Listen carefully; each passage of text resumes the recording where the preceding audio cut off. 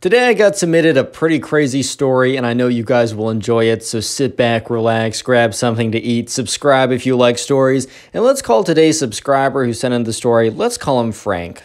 So Frank was doing online school. This happened a little while ago. Frank's now back in person, but when Frank was doing online school, he really wasn't paying attention in class. And at the end of the day, man, I can't really blame him. I know when I was doing Zoom classes, it was really hard to pay attention, but Frank had a really difficult history class. And the thing is, right, it probably wasn't that difficult of a class, but when you're not paying attention, it is like extra difficult because you can't do kind of like math where you can kind of figure it out. It's like in history, it's like you either know what happened in 1852 or you don't. And in a lot of cases, Frank really didn't know. And the thing is, right, if it was more of a, if like Frank's final exam, because he had a really massive final exam in history, or maybe not final exam because he still had school, but like a very big midterm or something. If the midterm was kind of like multiple choice, Frank might have been able to look up the questions. The problem is Frank had a really big test, like a really big test. And the test was like a paper that like he had to write about, but it was all about the history they've been learning. So he can't just like look up the answer to question 5. It's not easy like that. And basically when the thing starts, he has like 60 minutes to start and finish the paper. It's only like 2 pages long, so it's not like the 60 minutes is actually probably enough for him to figure it out. But if you have not been paying attention during the history course, you're screwed. So anyways, right, it's time for Frank to take his test. He's sitting in his room and he's pretty nervous because he's not been paying attention during the entire semester. And he kind of knows that like, oh man, like I'm kind of screwed. Like I'm kind of like, this is not good. By the way, Frank was in his freshman year of high school, just for a little bit of context. And yeah, sure enough, right, you know, the prompt pops up, the timer starts, and Frank looks at the prompt and he literally has no idea where to start. And he starts panicking. He doesn't know what to do. He's like, man, what? Huh? Like, I literally have no idea what to do. I don't even remember any of this. Like, oh my God, what am I going to do? So what does Frank end up doing? He decides he has a friend in his class. So he sends his friend a text saying, hey man, I'm so sorry, but I literally have no idea what to do for the prompt. Can you help me out? Yes. Frank is doing the spaghetti-o, big bad boy cheating. Guys, a little disclaimer, don't cheat on your stuff. You got to do it legitimately. You are robbing yourself or whatever the phrase is. Just don't cheat. I do not condone it. But that's what Frank did in the story. So anyways, right, Frank texts one of his friends. His friend's like, yeah, I got you. And Frank's friend sends him kind of like a summary of what he needs to talk about. So Frank starts typing away, and Frank is completely pulling stuff out of his butt. Like, he's really just going off the summary and just adding in extra details. And, you know, Frank knows that he's not going to get an A on this, but he also knows he's not going to fail it, which is really what was going to happen if his friend didn't help him out, if he's being honest. But anyways, right, Frank eventually finishes up his assignment, turns it in, and is like, finally, I'm done. And yeah, Frank is done with that assignment and he's kind of chilling for the rest of the week because yes, he still has to go to class, but like though that was like the big midterm and he's going back to not really paying attention.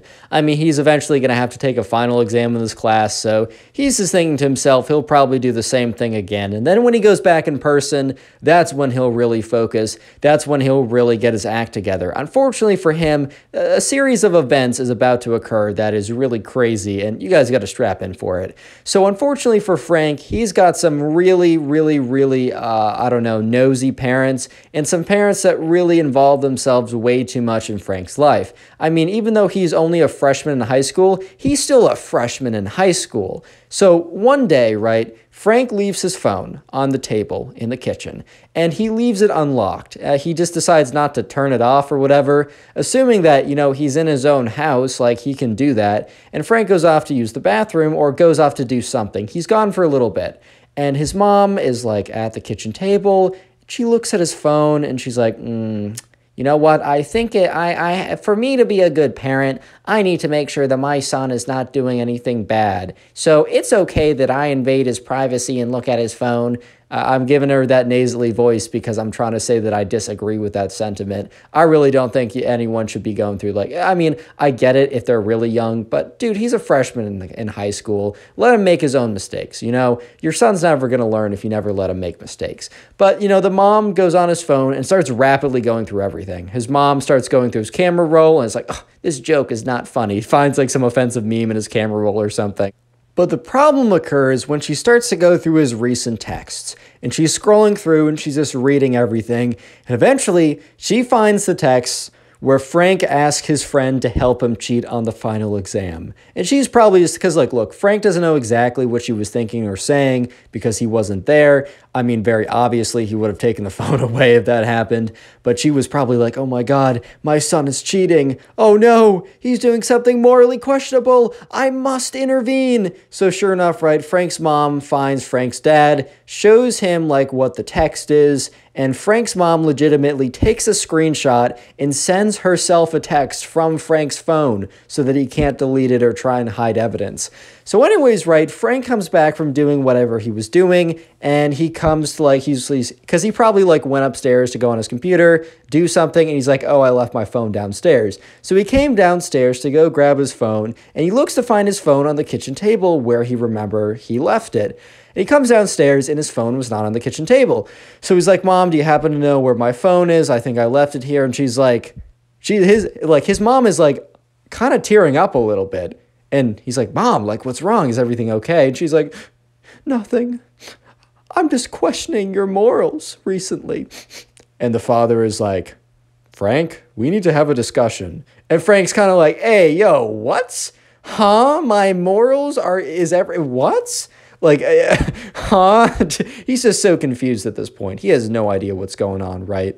Real quick, comment iPhone down below if you want to heart on your comment. I don't know how busy I'm going to be when I'm posting this, so don't get offended if I don't heart your comment right away. Just know I really do appreciate you either way. I'll try and heart your comment, though. I really spent a lot of time trying to do that. And also, if you want to support the channel and help me out like a ton, binge watch my videos. Just like watch a ton of videos in a row. And if you do that, like let me know in the comments and I'll try and personally thank you because that's the best way to help the channel. Their playlists in the description or in the playlist page really helps me out. Anyways, right back to the story.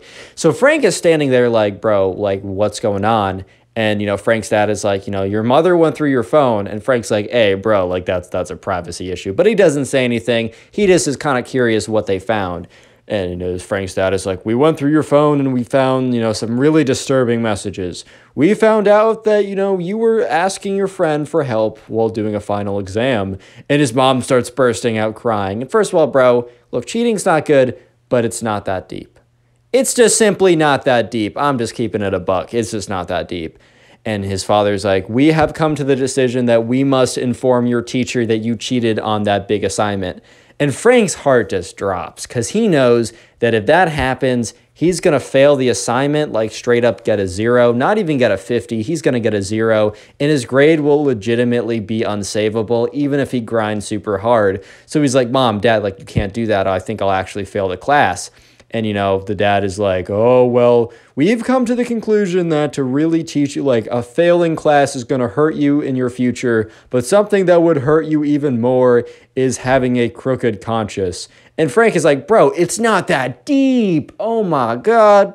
And Frank's dad is like, your mother and I have already came to our conclusion. Like, don't try and persuade us otherwise.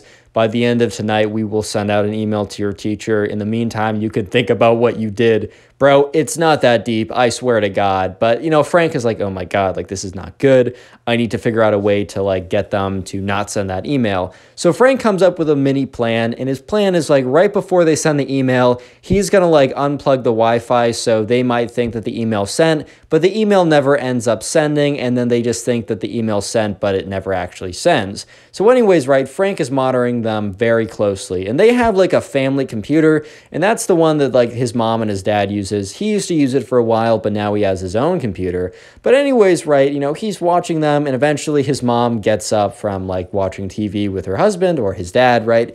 And she goes to the computer, and Frank's like, all right, this is my time. Frank runs over to the Wi-Fi box and tries to time it properly, looks over at his mom typing something up, and he turns off the Wi-Fi, right? And it seems like she doesn't even notice. She clicks send and then gets up and leaves. So Frank is almost certain that, his plan worked because he runs over to the computer, checks the computer, and yeah, sure enough, right, an email was typed up, and he checks it, and it said failed to send, connection problems. And Frank's like, yes, I made it. I outsmarted them, whatever. They're gonna think I'm failing the class, whatever, but I'm gonna be just fine.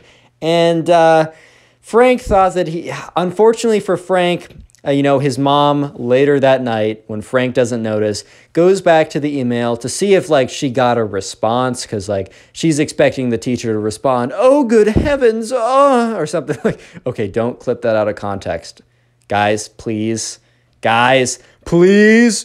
But unfortunately, right, Frank's mom went back and checked the email and saw that it didn't send, and it was like, oh, we must have had Wi-Fi issues, so just resent it. And the email made it to Frank's teachers. But Frank didn't know this. He thought that he was chilling. He thought he was cruising. So he's in Zoom class, right? And he gets there, and the teacher is kind of looking at him. And Frank feels a little paranoid, but he's also like, well, there's nothing for me to worry about, right? I mean, the email didn't send. I literally checked it myself. I'm not even guessing. I went to the email itself and checked to make sure it didn't send, and I verified that it never sent. But the teacher was giving him this look, and eventually the teacher starts class. And, he's just got a weird feeling. Frank just has a sense, just his spidey senses are tingling right now. And sure enough, right, when the class is 15 minutes till it's almost over, right? 15 minutes or so. He has his Zoom camera off and his mic muted. He's not even paying attention at all. It's most of the kids have at least their cameras on. But at this point, Frank is totally checked out. But he receives a message, a private message from his teacher saying, "Can you stay after class for a couple minutes?" And Frank's heart just sinks. So Frank panics a little bit. He's like, oh my God, did the email actually send? So Frank goes, gets up, leaves the Zoom class because he doesn't have his camera on and his mic's muted. And the teacher never calls on anyone who doesn't want to be called on or doesn't suggest themselves. So anyways, he gets up, goes to the family computer, opens it up, and his heart sinks even more because he checks the email, and sure enough, the other one didn't send, but it was just copy and pasted and sent again when the Wi-Fi was back on.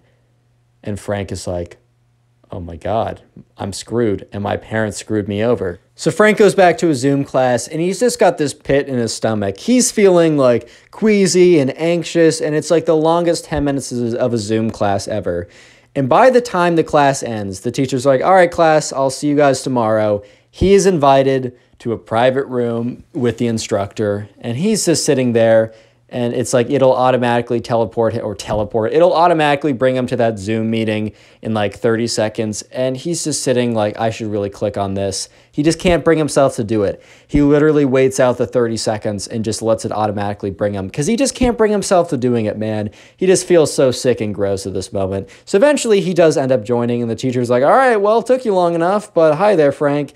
And the teacher's like, the teacher was actually very chill, a very fun guy. But he's like, hey, Frank, we don't have the most fun conversation ahead of us. I think you probably already know what this is about, but I did receive an email from your parents indicating that you received extra help on the final exam where, it was very specific that you shouldn't have received extra help. And the teacher's like, normally, if it was up to me, I would want to talk this out. I would give you second chances. I would give you an opportunity to just straight up retake the test and maybe without any extra assistance. However, Frank, I need to abide by school policy. They're very strict with this. The teacher goes on to explain that even though he would have liked to give Frank another chance and to kind of forget about this or whatever, since it was documented and it's in his email and it is really cemented that he did cheated and multiple people are now aware because of the email, that the teacher unfortunately has to go 100% by school rules. And the school rules are that the assignment, it's kind of up to the teacher's discretion of how bad of a punishment, but at a minimum, the assignment has to clock in at a 0%. And the teacher said, all right, Frank, I hate to break it to you, but with this 0%, this assignment was really large. It's at this point in the semester, because Frank wasn't doing so hot, but he was going to pass the class. The teacher was like, Frank, I'm sorry, but it's statistically impossible for you to pass the class at this point. And once again, Frank didn't think his heart could sink any farther, but it did, man. It found a way to sink farther. And he's just like, he kind of chokes out an okay. And Frank's teacher's like, man, I'm so sorry. Like, I know this sucks. Like, everyone's had those moments. I'm sorry your parents had to bring it like this. And I wish this could be handled differently. And Frank's like, it's okay. I understand. And so, yeah, sure enough, Frank hangs up the Zoom meeting and walks out. And his parents are like, so, did you learn a lesson? And Frank just looks at him with this look of anger, like, yes, you guys suck and are weird. And Frank's like, well, not really. I mean, the teacher said he wanted to handle it differently, but because you sent them an official email about it, I'm going to fail the class. And his mom's like, what? Can't you just like work really hard? And he's like, no, Mom, I can't work really hard. It's statistically impossible for me to pass the class now. And his mom's like, oh, I didn't know that. He's like, well, your actions have consequences. Oh my God, spoiler, shocker. And so anyways, right.